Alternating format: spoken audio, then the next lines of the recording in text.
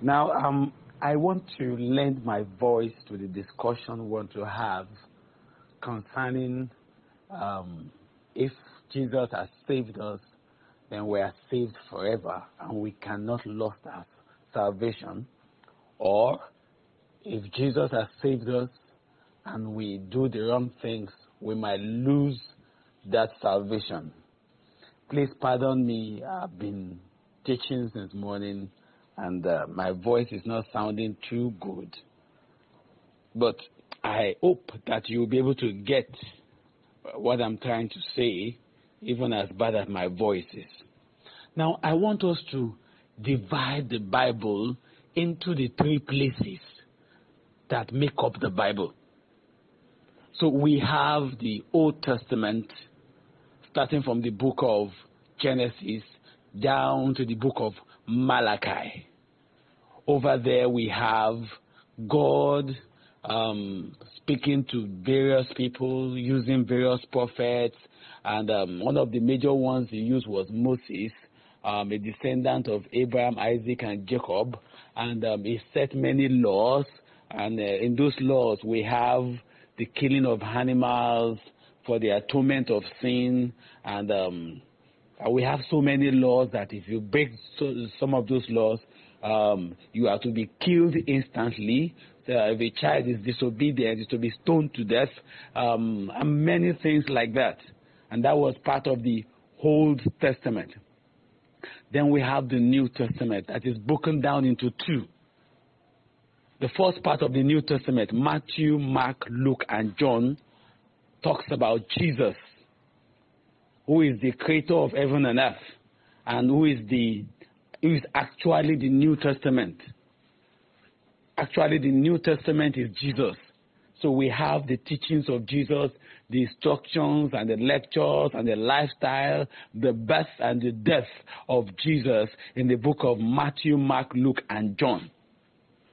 Then after you have that, you have the rest of the New Testament, which is what the apostles did, called the Acts of the Apostles, and letters written by the apostles, letters written by Paul, Peter, John, James, Jude, and a letter that Paul wrote to Brother Philemon, and, then we have Revelation. So we can divide the Bible into three places. We have the Old Testament, from beginning to the end of the Old Testament. We have the New Testament broken into two. We have Jesus and others. Jesus and others. I need us to understand very clearly that now, before Jesus was born, there are certain ways things were done, and we followed that way. It was the way of Moses. It was the way of creating altars of stone and offering sacrifices to God. It was the way of over 400 laws that Moses gave. That was the way before. Then Jesus came. And the last time God spoke from heaven and we were able to hear on earth was when Jesus came. And that we can find in the book of Matthew chapter 17, verse 5. Matthew chapter 17, verse 5. That was the last time God spoke audibly from heaven and man could hear God. Praise the Lord. So in the book of Matthew chapter 17, verse 5, he said, while he yet spake, behold, a bright cloud overshadowed them, and behold, a voice out of heaven, out of the cloud, which said, this is my beloved Son, in whom I am well pleased. Hear ye him. The last time God spoke very audibly from heaven, and human beings could hear his voice, was on the Mount of Transfiguration, where God said, this is my beloved Son. This is Jesus, my beloved Son. Hear ye him. Now, there were three men at the Mount of Transfiguration, and I might please beg of you to read that Matthew chapter 17, starting from verse 1. That was when Jesus took Peter, James, and John up to the mountain. And when they got up to the mountain, Jesus transfigured before them. and we could see Moses on that mountain, and we could see Elijah. Now, I want you to note with me that it wasn't a coincidence. The reason why when Moses died, they couldn't see the dead body of Moses was because God hid it for a purpose. The reason why the chariot of fire came to carry Elijah to the sky was because God hid his dead body also for a purpose. Why did God hide it? God hid it because God needed it in future. Because God knows a time is coming when in the world today we'll be confused who to listen to. Should we listen to the laws of Moses? Or should we listen to the prophets? Or should we listen to Jesus? We'll be confused. So God intentionally hid their bodies in those days. And now, when it was time for Jesus on the mountain, God brought Moses.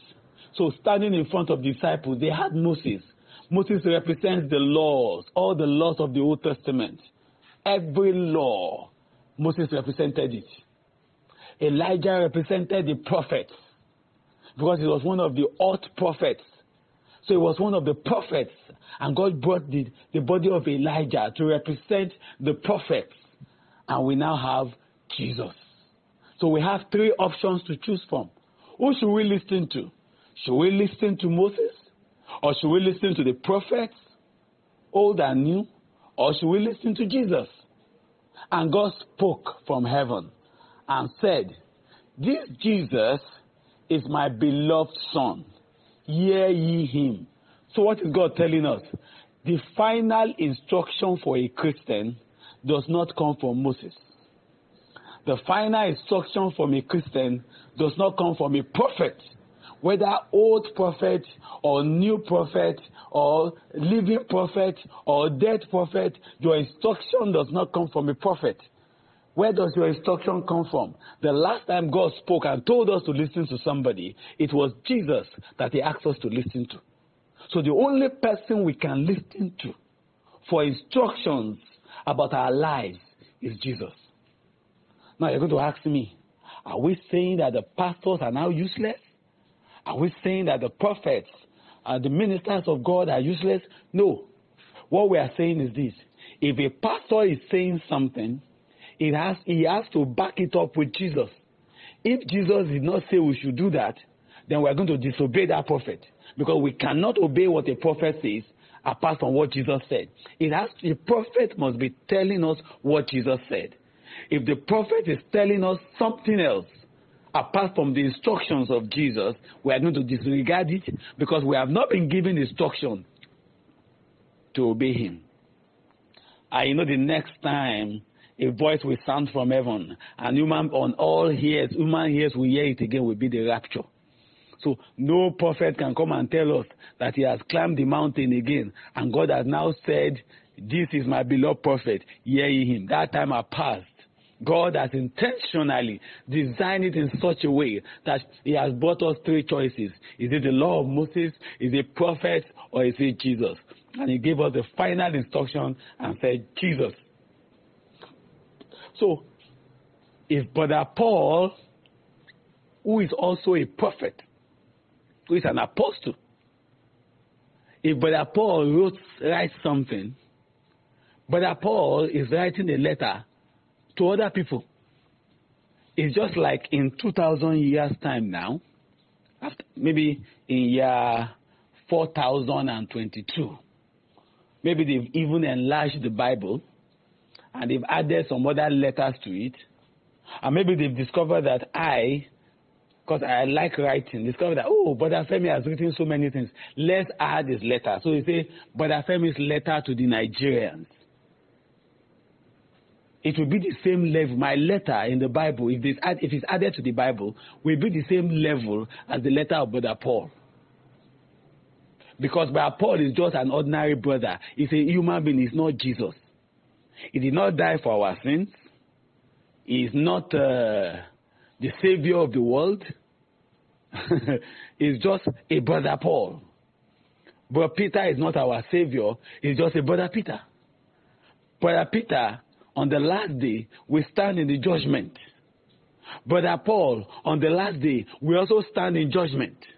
Brother John, on the last day, will only stand in judgment. The only person that will not stand in judgment, rather will be the judge, will be Jesus. So, if Jesus said something, and maybe Brother Paul, trying to explain it mistakenly or erroneously, said something different, who are we going to pick? The last person that God told us to listen to, and that is Jesus. If Brother Paul said if Jesus said God so loved the world, and everybody that is my own child is my sheep, and Brother Paul said women should shut up and not talk in church, who are we going to listen to among both of them? Are we going to listen to Brother Paul, or are we going to listen to Jesus? We're going to listen to Jesus. Because why? The last time God spoke from heaven, the person he told us to listen to was Jesus. And that's why we need to break the Bible into the three compartments. We have the Old Testament, we have Jesus, and we have the other New Testament. So when you are taking instruction, how do I live? What am I supposed to do? How is my salvation? We are not going to listen to the Old Testament. We are not going to go and start taking our Bible quotations from the letters and the Acts of the Apostles. Where are we going to take it from? From Jesus. That's the final instruction we have. Brother Paul, Brother Peter, Brother John, Brother Jude were trying to explain further what Jesus has said in Matthew, Mark, Luke, and John. Every other thing that we saw was they trying to explain or try to show us how they lived the instruction that Jesus gave. So our key instruction on any matter is Jesus. Because he is the only one who will not stand in judgment to be judged on that day. He is the one that will judge every other person. So for everything that Brother Paul has written, Brother Paul will stand in judgment to defend what he has written. Maybe the Holy Spirit is telling him write A, and in his zeal he decided to write B. It's going to be between him and Jesus. He's going to be judged. Maybe God told Brother Peter, write 17 letters, and he decided to write just 15. He will stand in judgment and explain to God why he wrote 15 out of 17. Everybody will stand in judgment. That's what we see in the book of Revelation. Everybody will be judged. The only person that will never be judged, rather he will stand and sit in the seat of judgment, is Jesus himself. So if you are wise, if you are very wise and you love yourself, you will decide that I would rather listen to Jesus, who is going to judge me, than every other person. Because Moses himself will stand in judgment. So I hope I'm able to explain to that aspect. So my answering the question on whether your salvation can be lost, or once you are saved forever, I'm not going to look at whatever Moses has said. He's not my Savior. He did not die for my sins. I'm not going to look at what Paul has said. He's not my Savior. He did not die for my sins. I'm not going to look at what Peter has said. He's not my Savior. He did not die for my sins. The only person I'm going to listen to is Jesus, because I call myself a Christian. I am not a Paulian. I'm not a Peterian. I'm not a Johnian. I am a Christian. I am a Christ I am now. I am a Christian. I'm a Christian because of Jesus. So whatever Jesus says is what I am. Do you understand very well at this point? Now, I can't get your response because I'm recording this here. But I hope you'll be able to understand what I'm saying. So let's quickly look at what Jesus has said on this matter. In the book of Matthew chapter 25, verse 14 down to verse 30. Matthew chapter 25, verse 14 down to verse 30. We saw a story that Jesus said the kingdom of heaven can be likened to a man who had his own servants. Please, I want you to know that these servants were not strangers. These servants were already in his house. These servants are with him already. They are not strangers to him. They are already together living in his house. He gave them talents.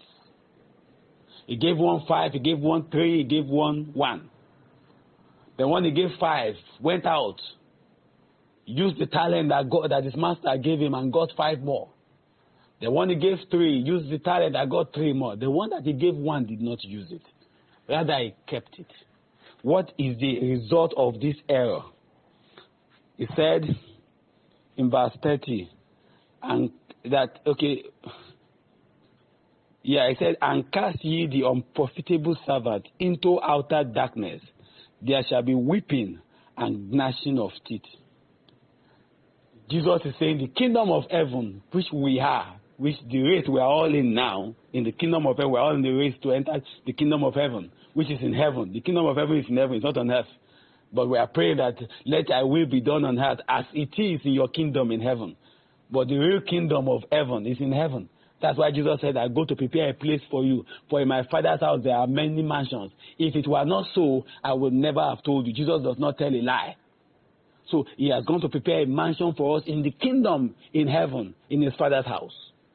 And he's saying that the kingdom of heaven, that's my Father's house in heaven, can be likened to a story of a master who gave talents to his children, to his servants. Who are the servants? They're already dwelling in the master's house here.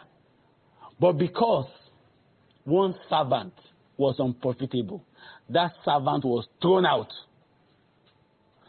Jesus did not say because the master was kind and merciful, he now let the unprofitable servant to sit in the house. That was not what he said. He said, I threw him out. Throw him into darkness where there will be gnashing of teeth. Have you forgotten that in the presence of God there is fullness of joy and God himself is light? So when you throw somebody out into darkness, what have you done? You have excommunicated the person from God. The person was in the house of the master before, now the person has been thrown away forever. This is Jesus, who we call ourselves Christians, who is the foundation of our Christianity, to whom we owe anything called Christianity, saying here that if anybody is unprofitable in my kingdom, I'm going to throw that person out. Of course, the Jesus that was talking here, he knew the reason why he came to the earth was to go to the cross and die for our sins. He knew that was the reason why he came. It's not as if he was talking here, then later he now got to know that, oh, I'm to die. No, he already knew that he has come to save us. And the man who has come to save us is telling us that if any of you is unprofitable, even after becoming my servant, if you remain unprofitable, I am going to disown you and I'm going to throw you out. That is the salvation I have brought. I will deny you of it. I will reject you. That is the Jesus who owns the Christianity talking here. Now let's go to Matthew chapter 7 verse 21. Matthew chapter 7 verse 21 to 23. Matthew chapter 7 verse 21 to 23. It says, not everyone who saith unto me, Lord, Lord, shall enter into the kingdom of heaven, but he that doeth the will of my Father which is in heaven. It says that in verse 22, many will say to me in that day, Lord, Lord, have we not prophesied in thy name? And in thy name have cast out devils, and in thy name have done many wonderful works. And then will I reply unto them, I never knew you. Depart from me, you worker of iniquity. Now this has gone beyond just being saved as a Christian. What Jesus is saying here is, because Jesus did not say these people used juju, diabolic, devilish sacrifice to perform miracles. No. He said they prophesied with his name. So these guys were not only saved, they got the gift of prophecy. These guys were not only saved, they were able to perform miracles. They cast out devils and they performed miracles in the name of Jesus. And they did wondrous works, big things. They did it in the name of Jesus. They used the name of Jesus to do great works. And what did Jesus say? We tell them, I don't know you. If we are once saved and forever we are saved, Jesus, who came to buy our salvation with his own blood, should not be saying this. He should just tell us that no matter what you guys do, I am here for you. I came to die for you, and I'll be waiting for you all. But this is the person who came to die for us, who loved us more than we love ourselves, telling us here that even pastors will lose their salvation. They will end up in hell because he's going to deny them on that day. Many will come to him and say, we cast out demons, we prophesy, we do this, we do that. And Jesus will simply say, you are a worker of iniquity. I do not know you. Now I want you to understand that Jesus is very intentional. You know, Jesus created the heavens and the earth. He created language.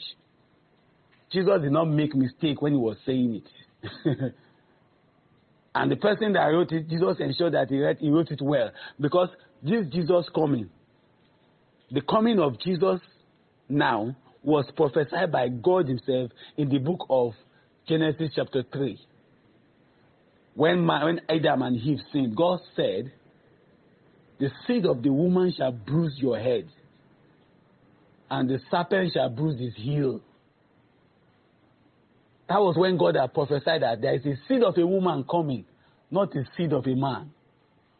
That's why we know that Joseph is not the father of Jesus. He's just the physical father. His sperm did not give birth to Jesus.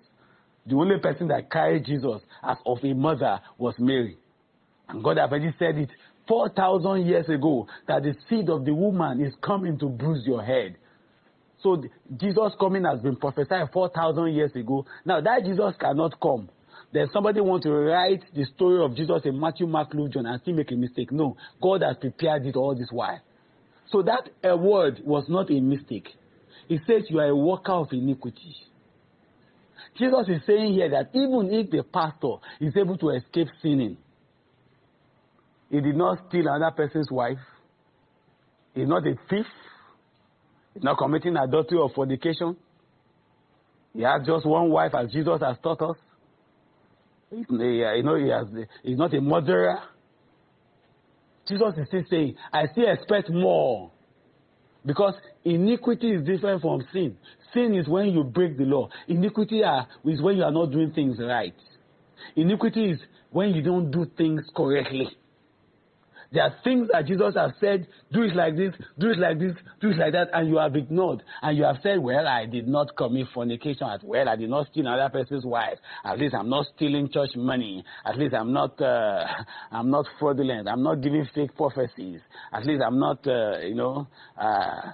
He's saying that you did not do it right. The way I taught you to do it, that I did not do it. Because of that, I reject you.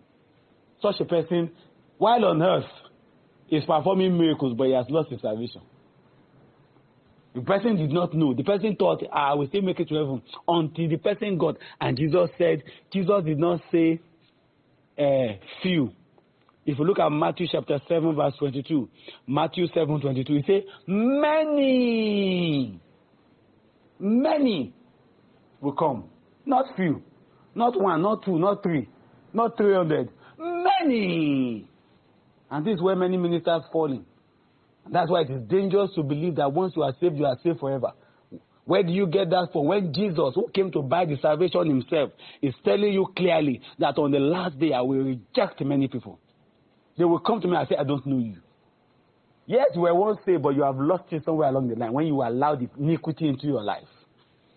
And to go further, in John chapter 8, okay, in Matthew chapter 7 verse 24, Matthew 7:24, 25 and 26, it says that anyone who heareth what Jesus is saying and doeth it, then that person is a wise man. I thought Jesus Christ came to die for our sins. I thought he had carried everything. He is now saying that I have some sayings that I have said. There are things I have instructed. There are instructions I have given. Now, anyone that hears the instructions I have given and do it, that is a wise man. But the one that reads my instructions and refuses to do it is a foolish man. So there are instructions from Jesus. Jesus has not come to live. Now, I want you to look at it very well. If Jesus does not have any instruction for us, he doesn't have to gather 12 disciples and start teaching them. Why should you teach people again? You shouldn't teach them. Just call them and tell them, I am the Savior. I've come to die for your sins. Call my name and be saved. And after that, go to the cross and die. Why do you have to use 3.5 years teaching people the new way? teaching them what forgiveness means, teaching them that just looking at a woman you have committed sin, teaching them that when you call a brother a raka, an animal, you have committed sin, teaching them that when somebody asks for one, give him two, teaching them that you are not supposed to carry your wealth you can't keep wealth to yourself. You need to help the poor around you. Why did he spend so much time teaching if he is not teaching us because he wants us to do it? Then heaven must be foolish for sending Jesus to the earth to come for 3.5 years, teaching. Why will God, a Savior, come to teach if he's not expecting us to follow that teaching? Why will Jesus come to the earth and spend time showing examples if he doesn't want us to follow that example? If you just want to come and die. I mean, if you just come to die for our sin, go to the cross and die. And we will all just call your name and we are free. Why did he come to teach us? Because he wanted us to follow his instructions. He wanted us to follow his commandments. There's a place in the Bible that says, I think in the book of John, or in Matthew, that says, if you love me, you will keep my commandments. That's Jesus speaking. If you love me, you will keep my commandments. Commandments means law. It means instruction. So Jesus did not come to make us lawless. He came with his own laws. He's now saying that if anybody obeys those laws, that person is wise. But the person that did not obey it, hears it, reads it, and did not do it, that person is foolish. And finally here in John chapter 8, verse 33 to 35, some people came to meet Jesus and said, oh, we are the seed of Abraham. We are children of covenant. We are covenanted children. All these things you are saying does not concern us because we are of covenant. Jesus answered them and said, I say unto you, whoever committed sin is a servant to sin. And the servant does not abide in the house forever, but the Son abideth. What is Jesus saying here? He told them that you think you are connected to Abraham does not mean anything again. If you sin, you are a servant of sin. You are a slave to sin. The same thing works with us there. If you come to God and say, Jesus, I have given my life to Jesus. I am not a sinner. Jesus has washed my sins. I am not a sinner. I am beyond sin because Jesus has come for me. Jesus, the one who came to die for you, said it clearly. If you commit one sin, you are a slave to sin. Just commit sin and you are a slave to sin. And he says, a slave does not abide in the house. A slave is thrown outside. A slave of sin is a sinner. Jesus did not say, oh, if you sin, you are a slave to sin and you are a sinner. But just call my name and you will not be in sin again. No. He says, if you commit sin, you are a sinner. A sinner is not saved. And a saved is not a sinner. Now the question you will ask me is it possible to live without sin? Brethren, yes, it is. That's why Jesus said, I will send you the Holy Spirit to teach you in all things. That's why the Bible says the just shall live by faith. That's why the Bible says those that are led by the Spirit are the sons of God. So it's possible to be led by the Spirit continuously. And when the Holy Spirit is leading you, He cannot lead you into sin. The reason why we are still falling into sin is because we are not allowing the Holy Spirit to lead us. We are not giving the Holy Spirit the chance to lead us. We are leading ourselves. We are leading ourselves into sin. God has released the Holy Spirit. The Holy Spirit is available. If you surrender to the Holy Spirit totally, it will help you to live a life above sin. We have many people who are living without sin. So when you hear people say, no, but everybody is a sinner, it's a big fat lie. Unless you are telling me that God is so poor and the Spirit of God is so useless that He can't help anybody. Unless you are telling me that. And that would be dangerous, you know. That will make you an unbeliever to believe that Jesus cannot make you overcome sin. That will make you an unbeliever. And such a person is unsaved naturally. That person is yet to be saved. Because the Bible says in John 3:16 that for God so loved the world that He gave His only begotten Son, that whosoever believeth in Him shall be saved and shall not perish. Whoever believes in him, you must be able to believe what Jesus said. Jesus said he has come to help you to overcome. Jesus said anyone that commits sin is a sinner. And Jesus said he has come to help you. He now said he's going to send the Holy Spirit who will teach you and comfort you in all things. So if you are believing that you cannot overcome sin, you are saying that Jesus told a lie. He can't send the Holy Spirit. If you are yet to overcome sin, it's not because Jesus cannot help you to overcome. It's because you have not allowed the Holy Spirit take over 100%. You are still doing some things yourself. You are still helping yourself.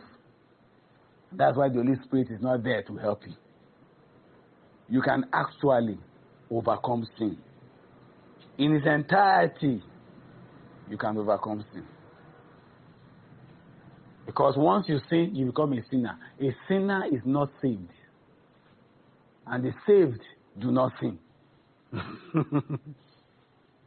It's allowing the Holy Spirit to help you. So I will close it up here and just finalize by telling us that if Jesus, who came to purchase our salvation with his blood, says that you could have been saved and yet you will not enter heaven, then we're going to take Jesus as the final instruction. So no matter what a prophet says, no matter what a pastor says, and no matter what Moses has said, that is not the person that God asked us to listen to. The last time God spoke about listening to somebody, it is Jesus. Every other person that we read of in the Bible shall be judged. The only person that will sit on the throne and judge every other person is God himself. And we have God in Trinity. We have God as the Father, we have Jesus, and we have the Holy Spirit. They will sit in judgment that day. Whatever they say is final. Whatever human being writes can be questioned. Whatever Jesus writes is final. So we're going to listen to Jesus on this matter. He says that you could have been in the house before, and because you're unprofitable, he will throw you out. That person has lost the salvation. It says that once you sin, you are a slave to sin. That person has lost his salvation. It says on the last day, many ministers will come and say they perform miracles, and he will tell them, I don't know you. What has happened to that person? Though the person got saved somewhere down the line, iniquity has made the person lost his salvation. So we should go back to God now. If you have lost your own salvation, you need to go back to God and settle yourself with him. Then ask for the Holy Spirit to help you. You need to start afresh, reading the right things. Many of us know about Moses. We know so much about Paul, and we know so little about Jesus. So little about Jesus. We have skipped the instructions that he gave. And once we skip the instructions of Jesus, unfortunately, that makes us foolish. If you want to be wise, we'll go back to the instructions of Jesus. So I pray that God will help you to follow his instructions in Jesus' name. God bless you. I hope I've been able to lend my voice for you to understand that once you are saved, you can lose it unless you obey and follow the instructions of Jesus. God bless you.